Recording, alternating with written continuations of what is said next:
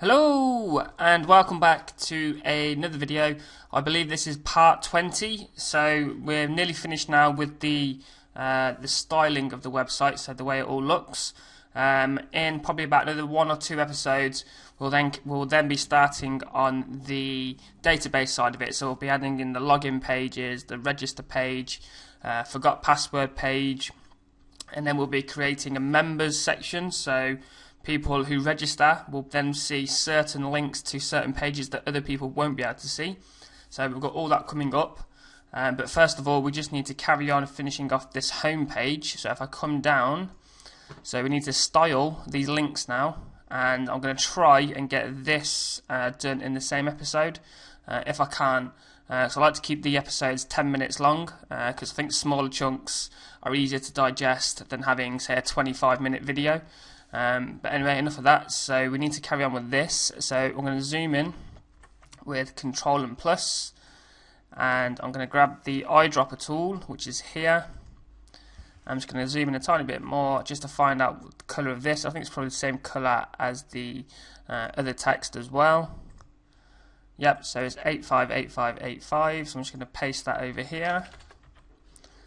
So click OK to that. So just going to jump over to Visual Web Developer, and if we go to the style sheet, so I'm going to come here to the sidebar links list item, and the height, I'm going to set this to a pixel based height, so I was going to say 25 pixels, just see how big that is. I think a tiny bit more, we'll say 30 pixels, and then check that again. As you can see, they're now growing in size. So what we need to do is we need to add a border on the bottom of each one. So I'm going to come here and I'm going to say border 1 pixel, nope, that's 10 pixels, 1 pixel solid, and a colour of CCC, which is like a grey colour, and go back to the default page. You can't really see that very well, so I'm going to open up a web browser by clicking on the green play button up here. So as you can see in the browser here, I've made a tiny mistake, is I didn't specify which side of the border I wanted, so it's done it around all of the list item. So I'm just going to minimize the web browser and then click on debug, stop debugging. Make sure you keep the web browser open. So back to the style sheet, and I'm going to say border bottom this time and hit save. Now if we bring back the web browser and if we hit refresh, you can now see it's actually changed and it's now on the bottom. But obviously it's still not quite looking right. We do need to change a few more things. For example, we need to change this circle from a circle to like a greater than sort of sign. We need to move the list item link in the middle of the actual list item, so it's got the same margins on each side of it. Also need to change the colour and take off the underlines. So if I minimise the web browser, so if we just jump back over to Photoshop, and we'll actually slice out this tiny little image here. So what I'm going to do, I'm going to click on this blue greater than symbol and go to my layers and just click it one more time. It should jump to it, which it does. And I'm going to hold down the Alt key and click on the eye symbol, so everything will disappear apart from that. And I'm just going to grab my slice tool.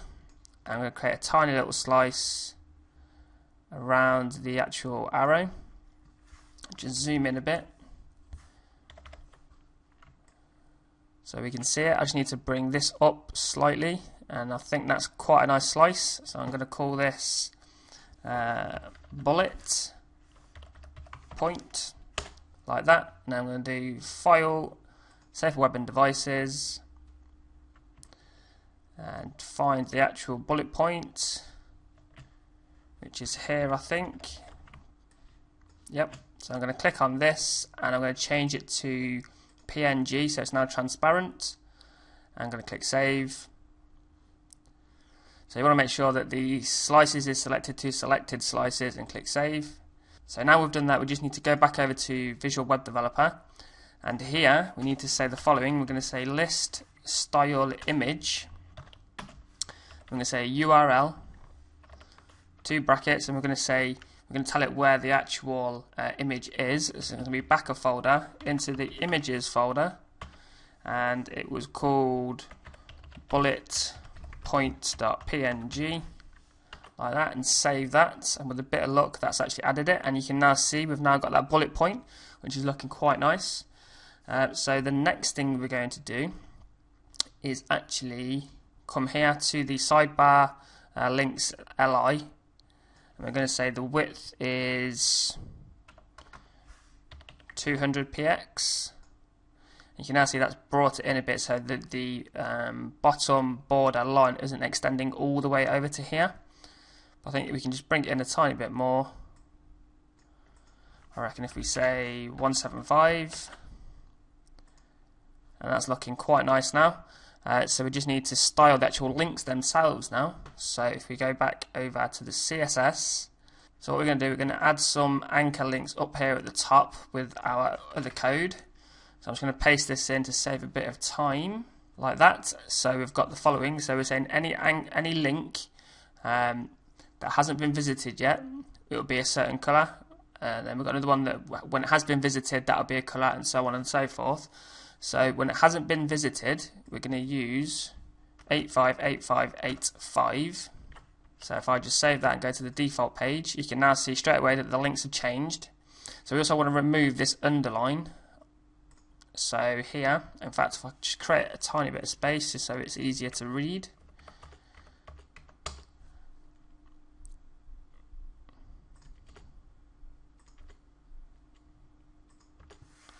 So what we want to say here, we want to say text decoration, and we're going to say none. So if you go back to the default, you can now see the underline has disappeared. And then for the hover, we're going to change this one. And we'll just change that to CCC, which again is a grey colour.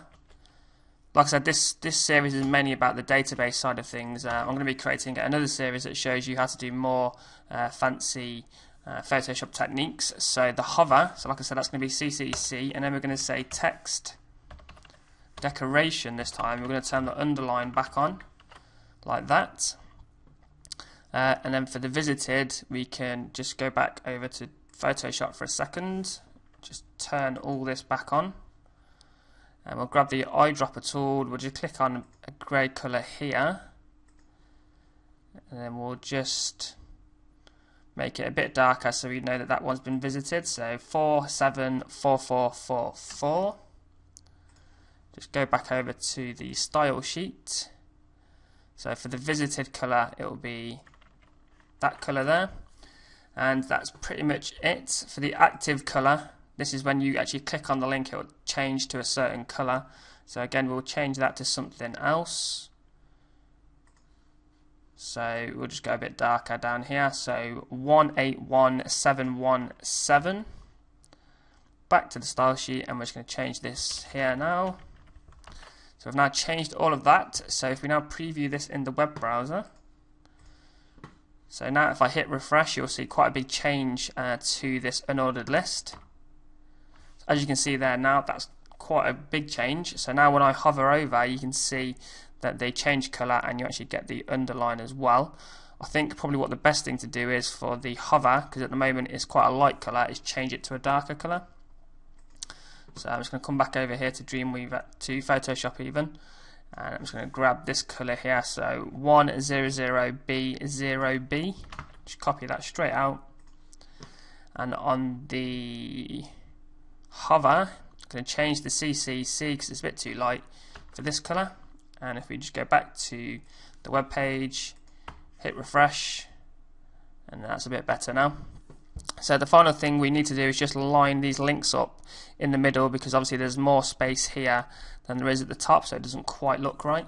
So the way we're going to do this, if we just minimize the web browser, and if we come down the page to our LI here, so if we actually change the height here from 30 pixels to auto, save that, and then just open up the web page and hit refresh. So as you can see now, they've all got auto height, so they're all sitting quite nicely next to each other.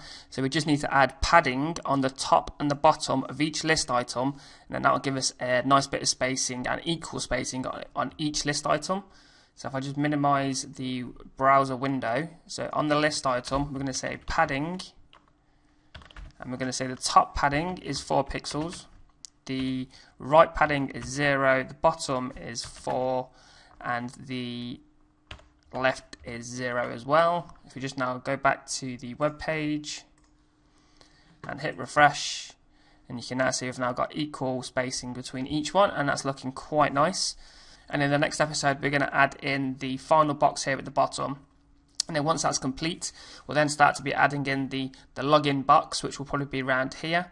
We'll add in the forgotten my password page, a register page, a members section, so when members actually register and log in they'll see additional links underneath here that a guest will not see, so then they can get access to the, like I said, the members area and do what they want to do.